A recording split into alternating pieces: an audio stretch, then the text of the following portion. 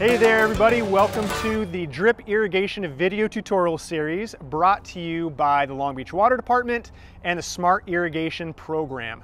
My name is Dominic Masiello with DP Environments and founder of budgetplants.com. And today we're going to be talking a little bit about drip irrigation. So generally the idea behind a drip system is to put much less water on the ground over a longer period of time. And what this does is it allows for better percolation or saturation of the water into the soil, which reduces runoff and evaporation and just water waste in general, and it's healthier for the plants. So take for instance your typical pop-up spray head seen right here. Those can average about 1 to 2 gallons per minute. Now if you take a point source emitter like this guy right here, those can average about 0.5 to 1 gallons per hour.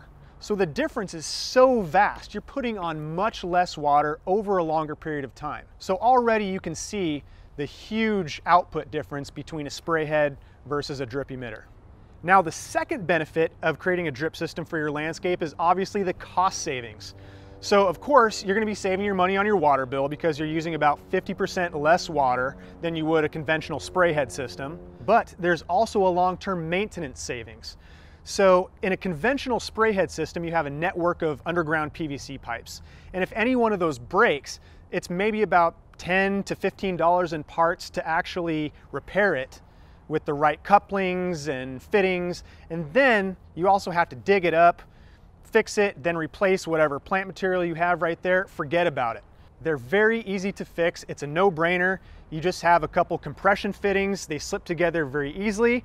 The third benefit of installing a drip system for your garden is the plant health and overall quality of the garden. A drip system can provide a nice even saturation over your entire planter area, as opposed to a pop-up spray head system where as the plants mature over time, they have the potential to block the spray heads and then the water is not able to throw as far, you're getting uneven coverage, and so as a result, you'll have uneven plant growth. Some plants will be healthy, some plants will be not so healthy, and you just won't have the crisp, vibrant garden that you're looking for. So a drip system does have an incredible benefit to your overall garden aesthetics. Now that you guys have been properly introduced to the drip system and all the benefits it has, you probably have a bunch of questions of what next? What's going to be the best components? How do I select the right drip system that's best for my needs? And we're going to help you guys out in videos 2 and 3 coming up next.